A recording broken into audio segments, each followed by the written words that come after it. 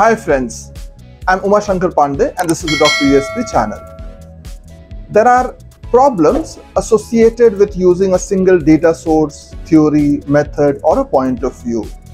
There could be biases in using a single data source, theory or method in research. To overcome these biases, we use the process of triangulation in research. Let us see what is triangulation in research in this video.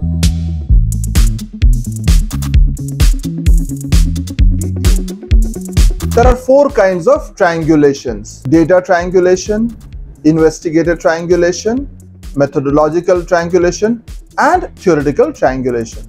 Based on the research purpose, the researcher needs to choose the most appropriate form of triangulation: data, investigator, theoretical or methodological. Triangulation, a concept derived from the field of surveying, is a strategy in social science research to enhance the credibility and validity of findings. Triangulation involves using multiple sources, methods or perspectives to examine a single phenomenon or research question with the aim of overcoming the limitations and biases with relying on a single method or data source. By combining theories, methods or observers in a research study, triangulation can help ensure that fundamental biases arising from the use of a single method or a single observer are overcome. For example, a researcher might use a combination of survey data and interviews to gather information about a particular topic.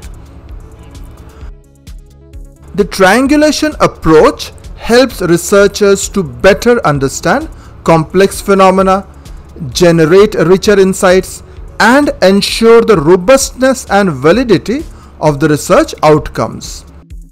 There are four types of triangulation: method triangulation, investigator triangulation, theory triangulation, and data source triangulation.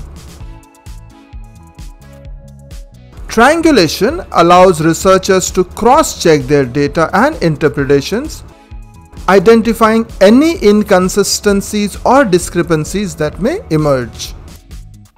The iterative nature of triangulation also encourages researchers to reflect on their own assumptions, biases, and limitations, fostering reflexivity throughout the research process. Data triangulation involves collecting data from different sources or at different times to validate and confirm the findings. It includes time triangulation, which is gathering data at various points in time; space triangulation, which entails collecting data from different geographical locations or settings; and person triangulation, gathering data from different participants or groups. A researcher might be interested in studying the media representation of climate change, for example. To conduct data triangulation, the researcher can firstly analyze media content from different periods, for example past decade versus present, to examine how media coverage and framing of climate change have evolved over time. The researcher can compare media portrayals of climate change across different countries or regions from various parts of the world to understand the cultural and geographical variations in media coverage. He can examine the perspectives of different stakeholders such as journalists, editors, policymakers, and activists through interviews or surveys to understand their views on media coverage of climate change. Methodological triangulation can be within method and between method triangulation. Within method triangulation uses multiple techniques within the same method, such as conducting both semi-structured interviews and focus groups within quality research. Between method triangulation refers to multiple methods from different research paradigms, such as combining quantitative survey data with qualitative interviews. To study the effects of media on public opinion, a researcher might use a combination of quantitative and qualitative methods. A survey could be conducted to measure the level of exposure to certain media content and to assess the respondents' opinions on specific issues. This quantitative data would provide insights into the correlation between media exposure and public opinion. To complement this, the researcher could also conduct qualitative interviews or focus groups to explore the reasons behind people's opinions and how media content influences their perceptions. By triangulating both quantitative, which is survey, and qualitative methods, the researcher can develop a more nuanced understanding of the media's impact on public opinion. Theoretical triangulation refers to the process of employing multiple theoretical perspectives, frameworks, or models to analyze and interpret the same data or phenomenon. By doing so, researchers can gain a more comprehensive and nuanced understanding of the subject matter, as well as identify potential gaps or inconsistencies in existing theories. In a study investigating the relationship between political communication and public opinion, a researcher might use a combination of agenda setting theory, framing theory, and spiral of silence theory. Agenda setting theory would help the researcher to explore how media coverage influences the perceived importance of certain political issues among the public. Framing theory would provide insights into how media outlets present political issues and shape the way the public interprets them.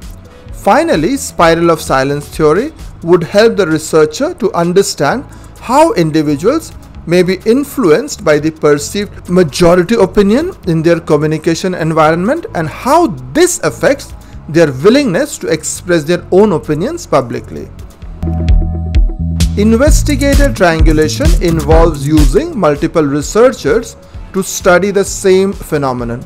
By having multiple researchers analyze the data, the potential for researcher bias is reduced and the study's overall reliability and accuracy are improved. Investigator triangulation is particularly important in qualitative research, where research interpretation plays a significant role in data analysis. A study examining the representation of ethnic minorities in news media might involve multiple researchers analyzing the same set of media content. Each researcher would independently code the data for variables such as the frequency of minority representation, the roles they are portrayed in, and the stereotypes associated with them. By having multiple investigators analyze the data, the research team can ensure that their interpretations are consistent and not influenced by the individual biases or preconceived notions of a single researcher. This enhances the credibility of the study's finding regarding the representation of minorities in media content. Let us see the guidelines for triangulation. Before applying triangulation, it is crucial to understand the specific objectives of using this approach. Based on the research purpose, select the most suitable form of triangulation: data triangulation, methodological triangulation, investigator triangulation, or theoretical triangulation. Then incorporate triangulation into the research design from the beginning and suggest how they will be combined to address the research question.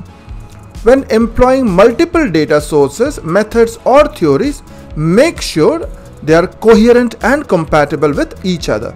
Then clearly describe the process of triangulation, including the rationale for its use, the types of triangulation employed, and the steps taken to integrate the different sources, methods, or perspectives. This enhances the credibility and trustworthiness of the research findings.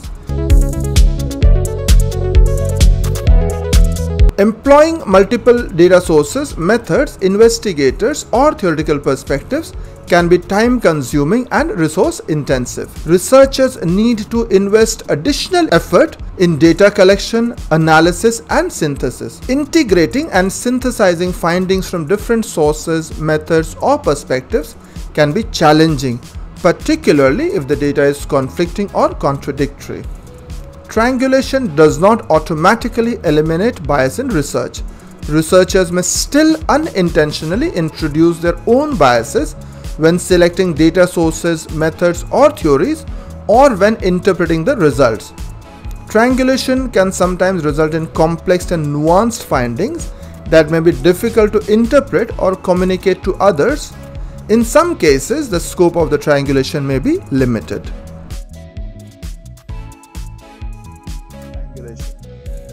Thanks for staying along, friends. As always, it was a delight having you here.